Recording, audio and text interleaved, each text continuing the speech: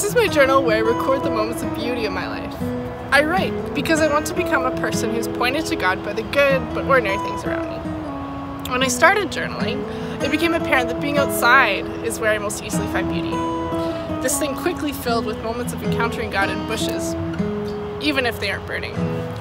Just as quickly, though, I became distracted by my own perceived ugliness. There's lots of ways my life is not beautiful, and even this journal represents that to me in the way it's not perfect, and in my imperfectionism, it just doesn't feel like enough sometimes. But then I started to see that the natural world isn't exactly perfect either. It's not always ideal, but it's still beautiful. It's a humble beauty.